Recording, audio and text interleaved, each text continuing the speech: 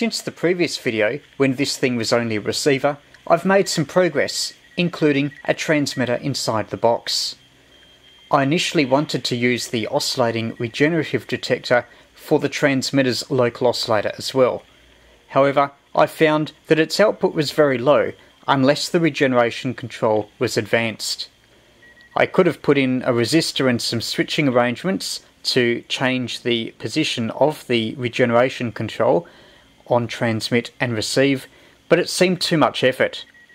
Instead, I built a separate 1-transistor ceramic resonator oscillator and had it independently adjustable. The benefit of that is that the transmitter and the receiver can operate on separate independent frequencies. If you find interference from an adjacent station that you need to retune the receiver to dodge, then you can do that without changing your transmit frequency. The main disadvantage though is that you need to spot the transmitter on the receiver every time you want to call a station on their frequency. If you wish to call CQ, you tune around on the receiver for a clear frequency. Then you press the spot button and you tune the transmitter until you hear an 800 Hz tone.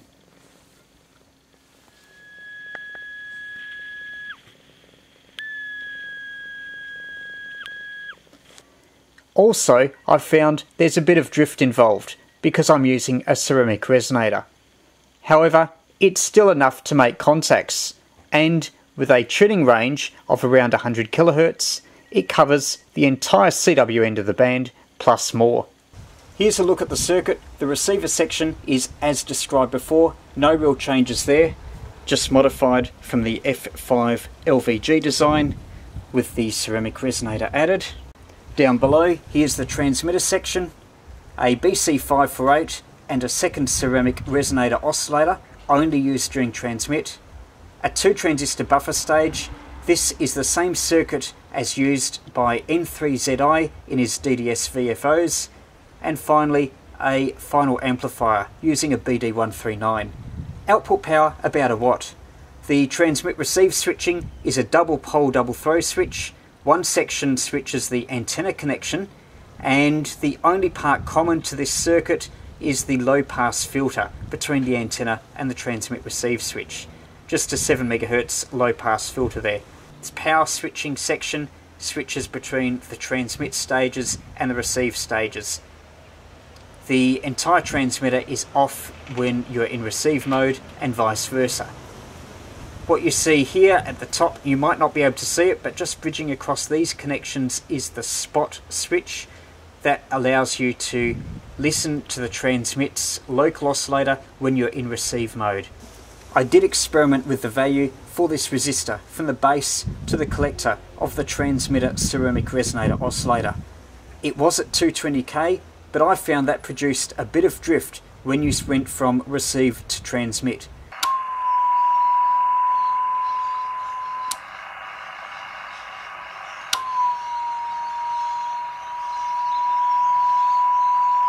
So I increased its value to 4.7 meg and it seemed to reduce the turn on drift a little bit.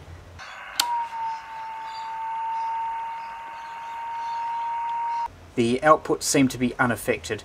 The capacitor values here around the Colpitts oscillator are set so you get a good frequency coverage. With this resonator, I get about 7 to a bit above 7.1 MHz, so similar to the receiver. If you don't want to cover all of that range and you want to make tuning a bit easier, then put in a parallel capacitor across this variable capacitor. That will cut back the top end of the tuning range, which you probably don't need for a CW transmitter.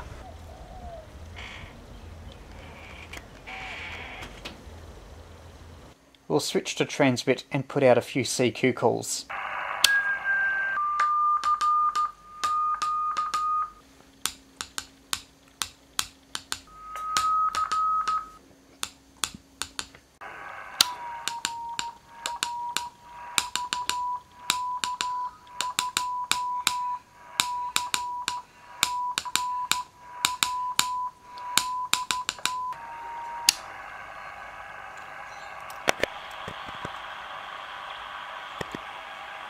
That's VK3YE who's replied to a CQ call from me.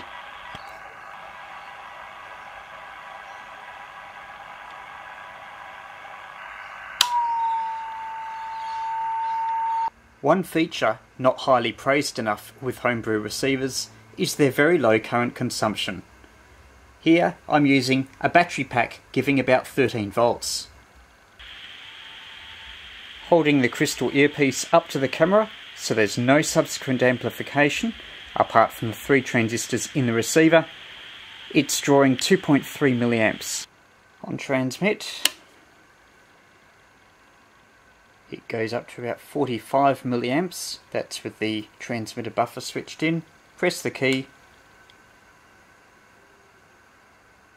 and just under 150 milliamps.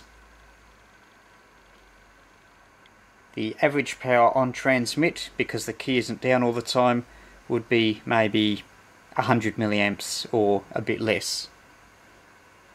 So there we have it, a transceiver that puts out about 1 watt, draws an average of around 100 milliamps on transmit and barely 2 milliamps on receive.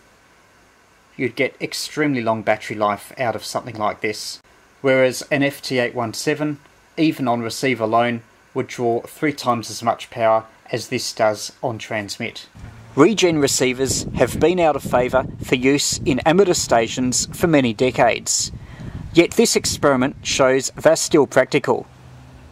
It's a little bit fiddly to operate this transceiver, so I wouldn't necessarily recommend it for fast-paced DX or contest type QRPing. However, for casual contacts, using one can be great fun.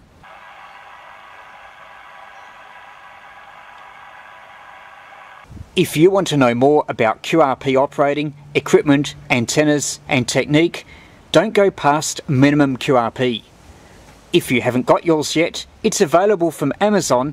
Just search Minimum QRP for under $5 US.